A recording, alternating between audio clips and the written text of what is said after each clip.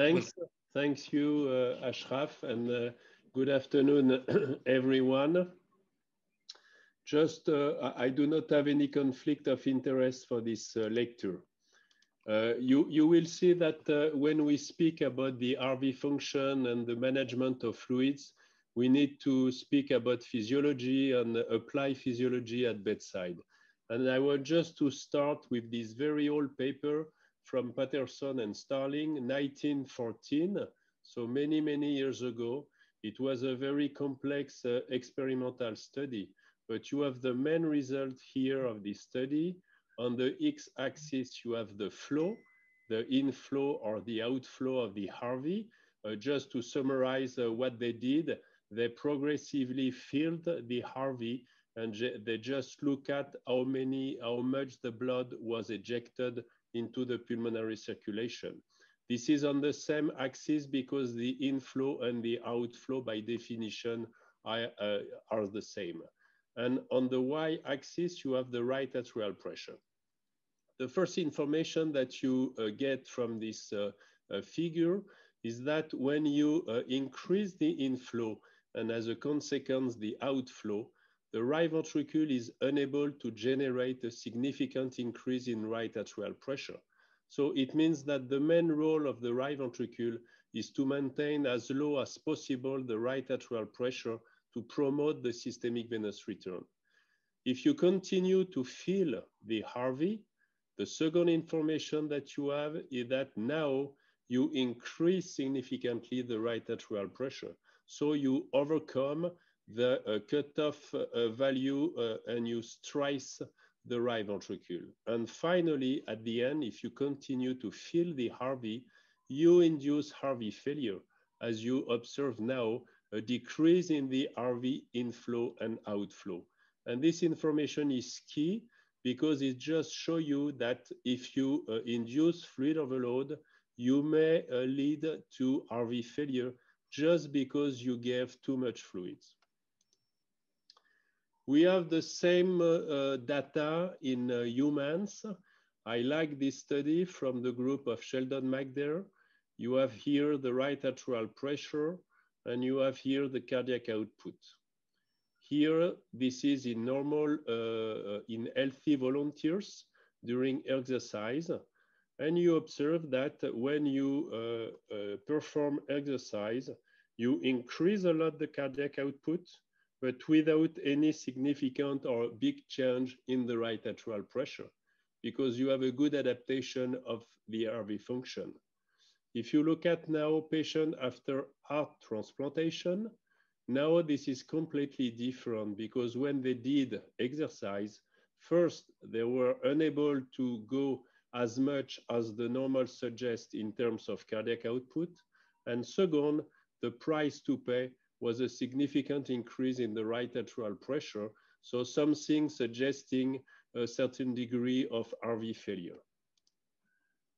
So as you know, the systemic venous return is very well represented by Arthur Guyton, 1957, with this systemic venous return curve.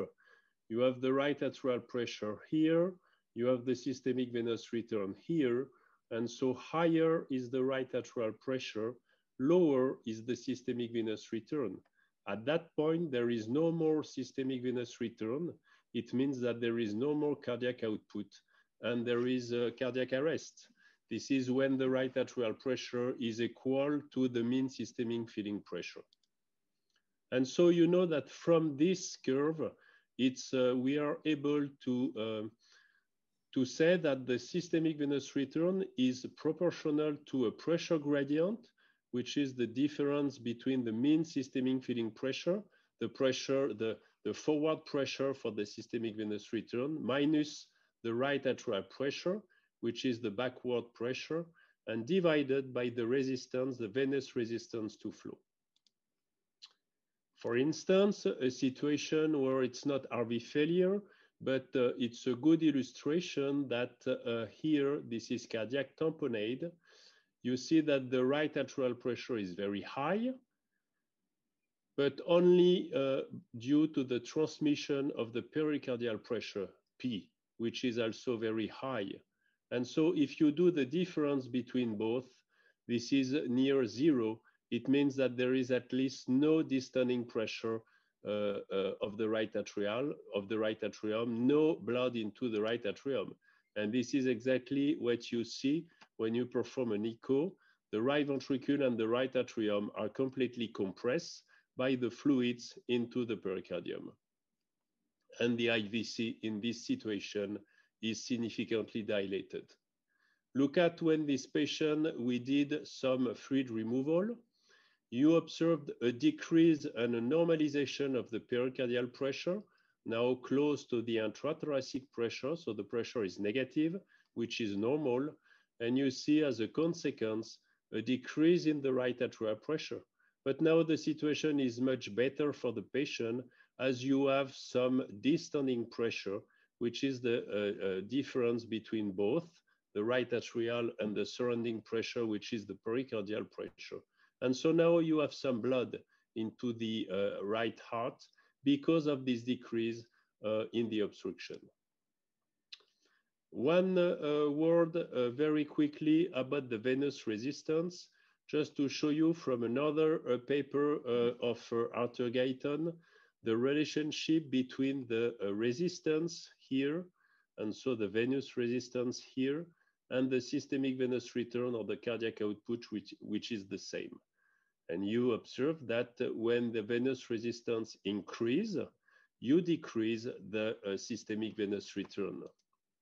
And this is exactly what happens about the, if you look at the vena cava, and especially the superior vena cava. So I will not speak about the superior vena cava because I know that Daniel De Becker will show you later a short lecture about how using the vena cava evaluation for managing fluids. But just to show you that for the superior vena cava is submitted to the intrathoracic pressure and could be the point where, for instance, during TADI ventilation, you may have some collapse and some increase in the venous resistance to flow, and so some decrease in the systemic venous return.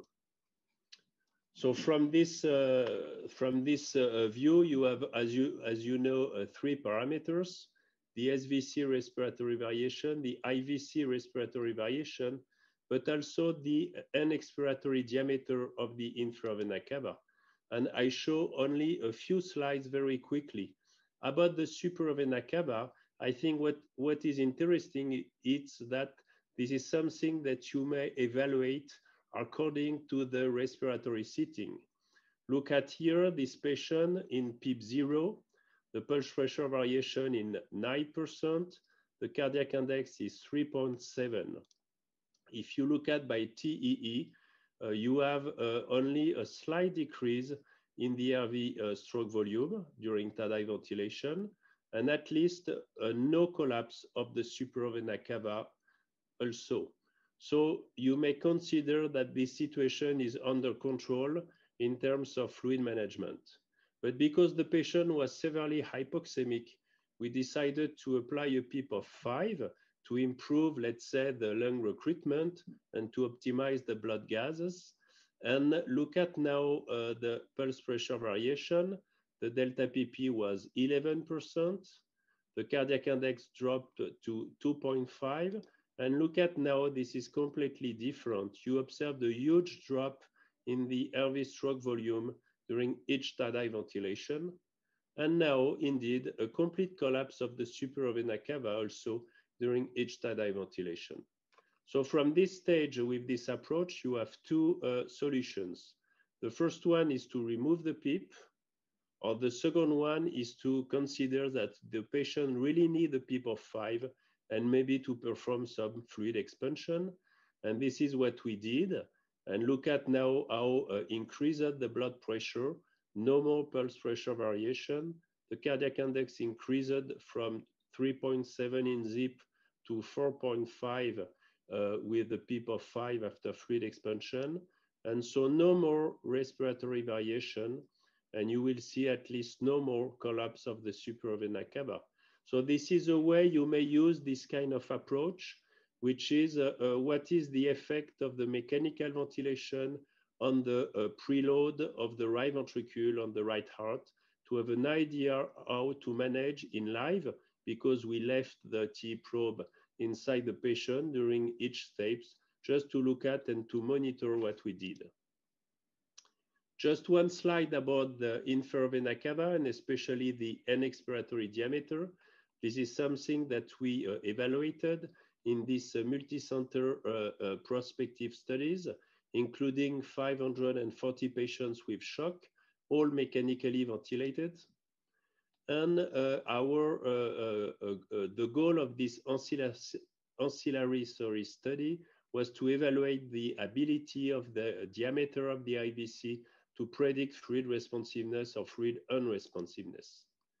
Just to show you first, and this is, I think, an important information in relation to a question that you asked to Xavier, that IVC was not obtained in 22% of patients. So this is a true life, because the patient was obese, because of high P, because of fluid overload, whatever the cause. If you look at the relationship between the right atrial pressure in the y-axis and the diameter of the IVC, you observed in all the patients some relation. So it was significant, statistically correlated, but look at that for one patient, we had really a huge difference in terms of right atrial pressure. What was especially important is that in the subgroup of patients with increased intra-abdominal pressure, we did not report anymore a relationship between the right atrial pressure and the diameter of the inferior vena cava. So what about the main result of this study? Here, this is the ability, the specificity of the diameter of the IVC to predict fluid responsiveness. And you see that below, let's say, 13 millimeters, the specificity was 180%. Here, this is the specificity of the diameter to predict the unresponsiveness. And you observe that above 25 millimeters, we had a specificity of 80%. So this is something you may use, but just to show you that most of patients, let's say 71% of patients, were in between, with a diameter between 13 and 25. So you have the solution for a few number of patients, but most of patients were in between, so in the gray zone. Look at, for instance, this one, that's obvious. The IVC is very small, much lower than 13 millimeters. The VTI is 10 centimeters. And look at after 2 steps of fluid expansion, the VTI increased at 13, and the IVC diameter was normalized or even maybe a little bit dilated. Look at this one. The IVC was dilated at baseline, and so we decided for other reasons, not only based on the IVC and not fluid expansion, and look at the normalization of the IVC diameter, probably that in this situation, or not probably, it was the case, the patient had a biventricular failure, VLV and the RV in relation to a septic shock. So now what about the RV itself? We need to try to define what is RV failure. And I show you that from this expert paper, RV failure may be defined finally as a very big RV, which is required to maintain a certain cardiac output. So look at, for instance, here, this is transthoracic echo. The RV is much bigger than the LV. This is a patient with a massive pulmonary embolism, and you observe the mobile clot into the right atrium. Or here you have RV failure in this patient ventilated for severe acute respiratory distress syndrome. This is TE. The RV is much bigger than the LV, which is completely compressed. And this RV failure is really key if you want to manage adequately the need for fluids. Look at, for instance, we know with many papers that first, RV failure or RV dilatation may limit the efficacy of volume expansion, And I will show you later that even it may be deleterious for the RV to give too much fluids as suggested on my first slide. Look at, for instance, here, this is in septic shock. This is not echo. It was a transpulmonary thermodilution. You have the size of the RV in the responders to fluids and the size of the RV in the non-responders to fluids. And they observed a significant difference between both. So bigger was the RV, lower was the response to fluids. 1988. We have another information in another situation, which is a pulmonary embolism. So 1999 from Bicêtre group, Alain Mercat. And this is here fast response pulmonary artery catheter. And this is the change in cardiac index after fluid expansion. Once again, bigger was the RV before fluid expansion, lower was the increase in cardiac index after fluid expansion. And we have very nice studies, experimental study, as just show you one, but there are a few about the effect of fluid expansion in a model of pulmonary embolisms in animals. This is here baseline. This is the obstruction of the pulmonary circulation. This is after giving fluids, and this is after infusing norepinephrine. First, you observed during the PE step a decrease in the cardiac output, a decrease in the stroke volume, and a significant increase in the right ventricular and diastolic pressure because they induced RV failure. What happens when they infuse more volume? You can see it's really important to have this point in mind. The cardiac output decreased more, as well as the stroke volume, and the right ventricular and diastolic pressure increased more. So they strengthen more the right ventricle with deleterious effect on the hemodynamics. And this is only the infusion of norepinephrine, which was able to increase the cardiac output, the stroke volume, and decrease the right ventricular and diastolic pressure. In this recent paper that we published in patients with septic shock, 282 patients, all mechanically ventilated, we try to combine RV size using the echocardiographic approach with the measurement of the CVP as a surrogate of the right atrial pressure. And our hypothesis was that the combination, the association of RV dilatation plus high CVP, elevated CVP, was a good definition of RV failure. Because as I told you, or maybe not, when you have RV failure, you have some systemic congestion with elevated CVP, increased creatinine, and so on, and some renal congestion. So look at, we have one group without any RV dilatation. It was 41% of cases. We have a second group with some RV dilatation on the echo, but a CVP lower than 8 millimeters of mercury. So probably not RV failure, but maybe something in progress. This is 17% of cases. And we had a third group with RV dilatation plus a CVP at least higher than 8 millimeters of mercury. It was 42% of cases, and we considered this group as probably having RV failure. Why did we take this cutoff value of 8 millimeters of mercury of CVP? First, why the CVP? For instance, you have this nice study just showing, according to different range of CVP, the percentage of acute kidney injury in patients hospitalized in the ICU. You observe no difference whatever the cutoff value. But what was especially interesting in this study is that they found an association per 1 centimeter of water increase in the CVP. So for each increase in CVP of 1 centimeters, they were able to demonstrate a significant increase in the incidence of acute kidney injury. The second study is especially interesting. So this is more cardiological patients, 145 patients with a pulmonary artery catheter, just to show you the ROC curve, the area under the ROC curve for the worsening of renal function during the admission in the intensive care.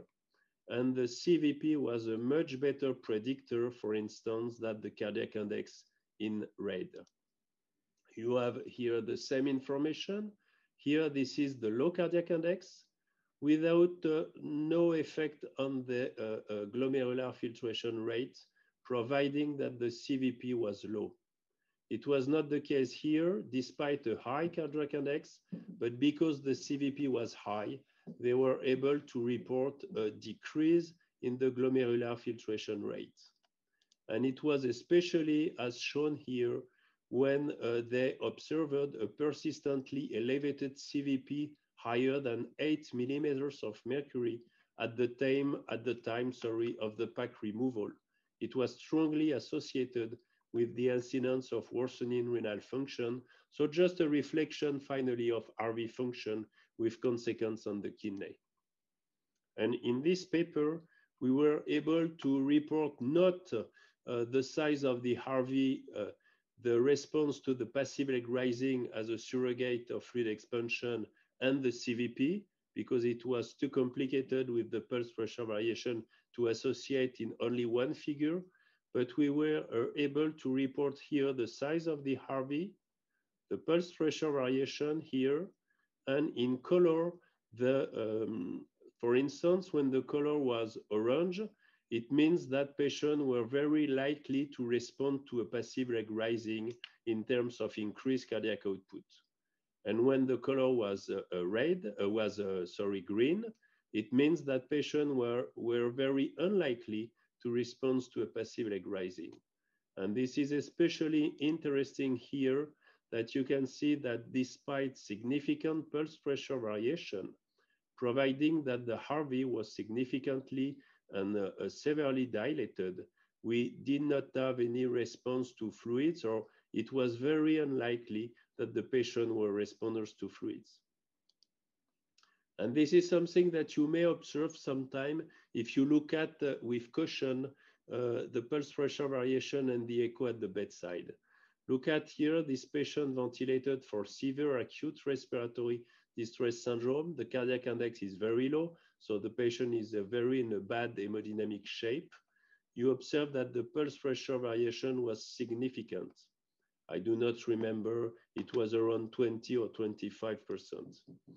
If you look at now the effect of mechanical ventilation and especially tie-dye ventilation using TEE on the RV stroke volume, you observed indeed a decrease in the RV stroke volume, especially at the plateau here, compared to the expiration. So a very bad effect of mechanical ventilation on the RV function. But probably, and it was not the case here, not corrected by giving more fluids, because you have here the TE just showing that the RV was much bigger than the LV, completely compressed. The right atrium was severely dilated with a bulging of the anterarterial septum toward the left atrium. So a good reflection that the pressure into the right heart was very elevated. And sorry here, I cannot give you the right atrial pressure or the CVP. And that's it for my presentation. I thank you for your attention. You may look at this website. You have the email address. This is in French or in English, and you have many informations about the echo regarding the heart-lung interaction, the evaluation of RV function, cardiac tamponade, and so on.